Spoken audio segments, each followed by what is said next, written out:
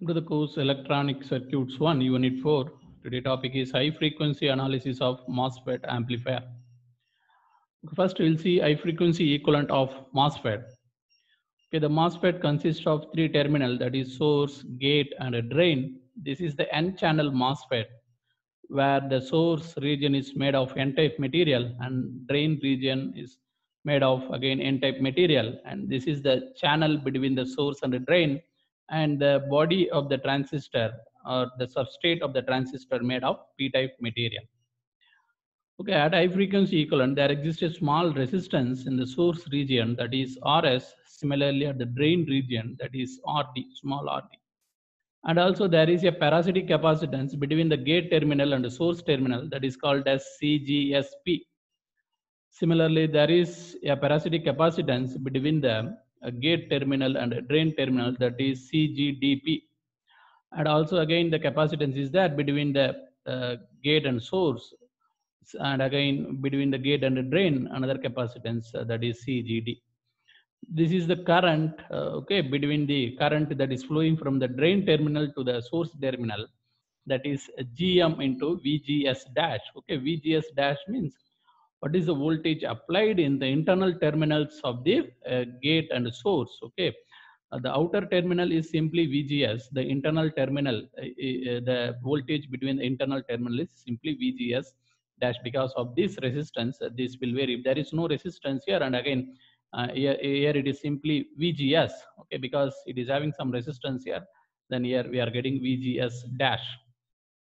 Okay, now the CGSP and CGDP are parasitic or overlap capacitance, and CGS and CGD, okay, is used to represent the interaction between the gate, okay, gate and channel inversion charge, okay, near the source and drain, near the source and drain, because the channel inversion will be formed here.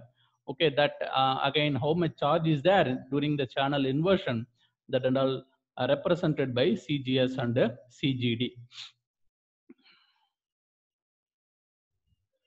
This is the equivalent circuit for N-channel MOSFET.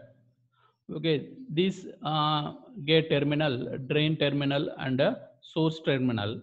This VGS is the external voltage applied between the gate and source terminal. This is the internal voltage between the gate and source terminal. It's because of some drop will be there. Okay, because of this small resistance. So, and again, this is denoted as VGS dash. That means out of total VGS, some voltage will be here and the remaining rest of the voltage will be here. And then CGS is the capacitance between the gate and the source. Okay, gate and the source, internal terminal. And CGD is the capacitance between the gate and the drain terminal.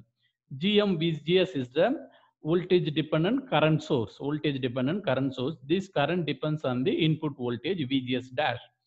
And again R0 is there, and RD is the drain resistance, and again CDS, okay, the capacitance between the drain and the source. Okay, and again here the effect of parasitic capacitance are removed.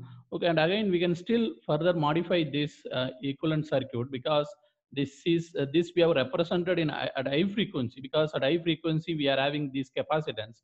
At low frequency the effect of this capacitance we can neglect. Okay, so at low frequencies, this is a simplified low frequency model that there we can remove CGS as well as CGD. Once if you remove CGS, this is simply like open, and again here also it is open. Okay, so VGS dash, and again still RS is there.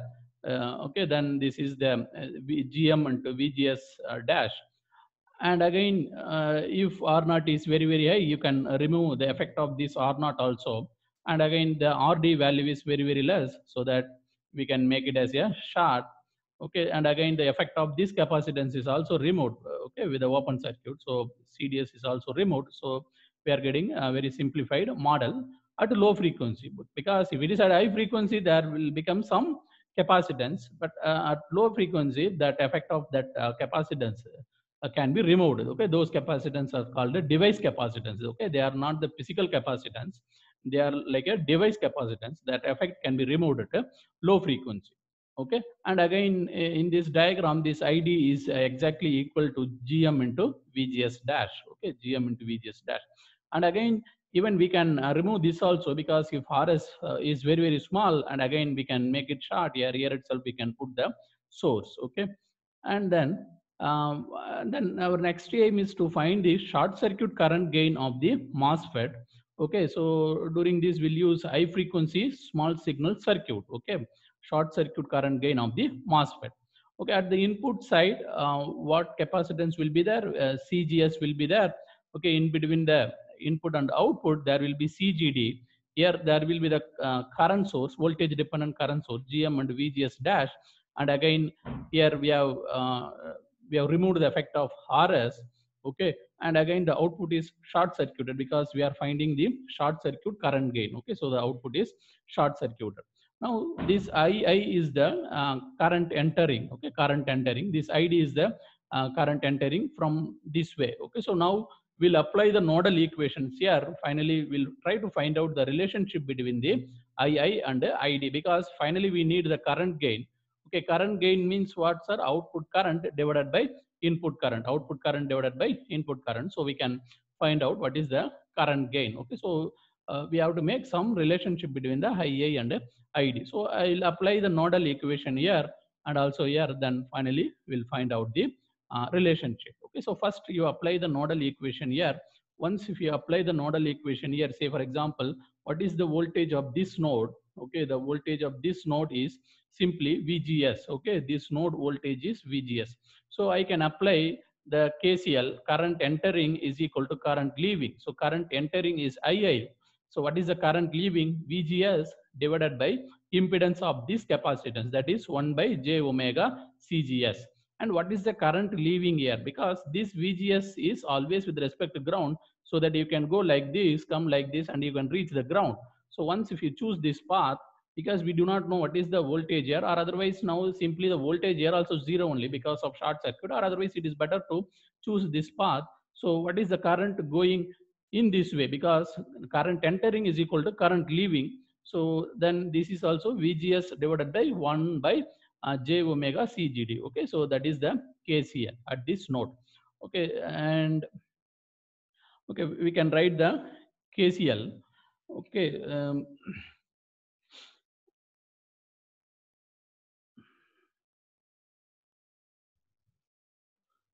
okay, and again, before applying the KCL here, here also we have to write some relationship. Okay, now how this VGS and VGS dash is related, because now we are at a low frequency model. Okay, at low frequency model, VGS is equal to VGS dash. Okay, VGS dash, and this current is simply flowing here, because this is like a open circuit, so the current is entering here. So once if this current enters, what is the voltage here? Simply the product of this one and with this one. So this is gm vgs dash into rs. Okay, into rs. So you can take out that vgs dash outside. Okay, so vgs is equal to vgs dash, okay, 1 plus gm into rs, 1 plus gm into rs. Now you know the relationship between the vgs and the vgs dash. Okay, then what is id? Id is equal to gm, id is equal to gm into vgs dash. Now you know vgs dash in terms of vgs. Okay, so vgs dash is equal to and again already gm is there, this will come down 1 plus gm into rs. Okay, and again this vgs is there. Okay, so you can write like this, vgs. And finally this id is equal to some new gm, that is gm dash. Okay, gm dash into vgs, gm dash into vgs. So now we have represented the drain current in terms of gm dash, that is due to the effect of this rs. Okay, if rs is not there, the gm dash is equal to gm.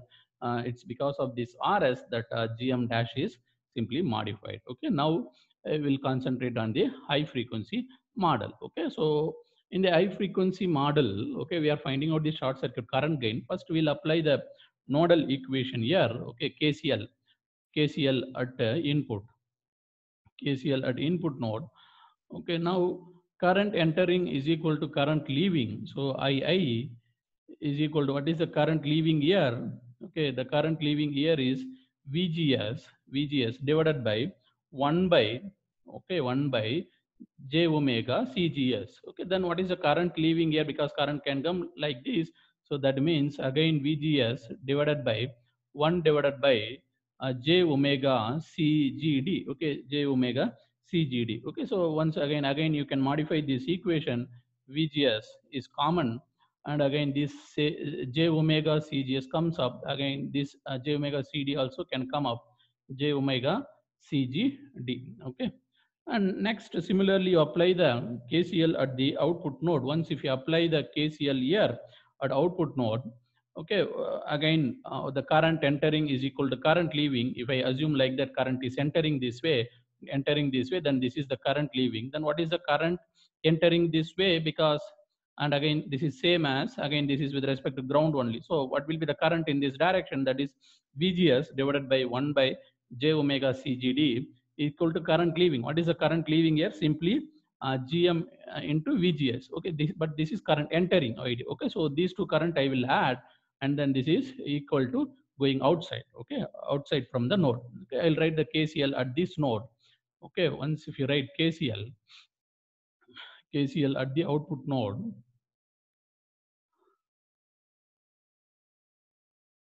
okay, it's simply VGS divided by 1 by j omega CGD plus ID is equal to current leaving, that is GM into VGS. Okay, and again this will go up, and again ID can be written.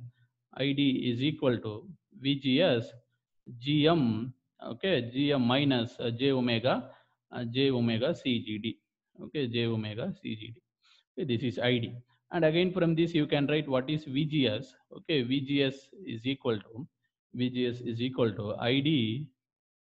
VGS is equal to ID divided by GM j omega CGD.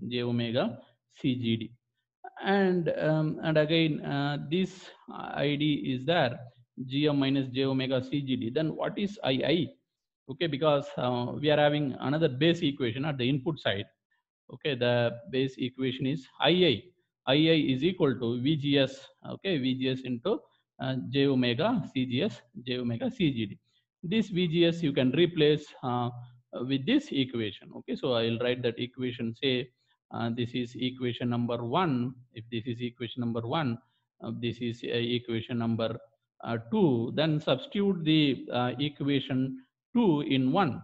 Okay, substitute 2 in 1. Once if you substitute, then II is equal to ID divided by GM j omega CGD j omega CGS j omega CGD. Now what is AI? AI is equal to, current gain is equal to ID divided by II. Okay, ID divided by II. Then that means this will go up, GM minus j omega CGD divided by j omega CGS plus CGD. And again, once if you take this some realistic value, okay, suppose if CGD is approximately 10 femtofarad, okay, then GM is equal to 1 milliampere per volt. Okay, then F is equal to 1 gigahertz. Okay, and again once if you substitute this value here, this second term will become very less as compared to the first term. So that approximately I can remove the second term. So approximately this is equal to GM divided by j omega CGS plus CGD. Okay, this is AI, again current gain, approximately. And again you can take the magnitude. Okay, once if you take the magnitude, AI magnitude is equal to GM divided by omega CGS plus CGD. Okay, now what is the unity gain frequency here? What is the unity gain frequency? Okay, so again what is the definition? Unity gain frequency. Unity gain frequency is the frequency at which the gain is unity. Okay, it is the frequency. It is the frequency at which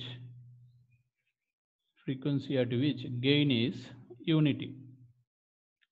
Okay, so that means here I can put 1 this side, and this is gm divided by, okay, that particular frequency I'll call it as omega subscript t, because at particular frequency the gain becomes 1. That frequency we are calling it as a unity gain frequency. Then this is cgs plus cgd. Okay, then, and again, once if you make some adjustment, you can write in terms of f. Okay, so the f is equal to gm divided by 2 pi cgs plus cgd. Okay, this is the unity gain frequency for the high frequency MOSFET model. Okay,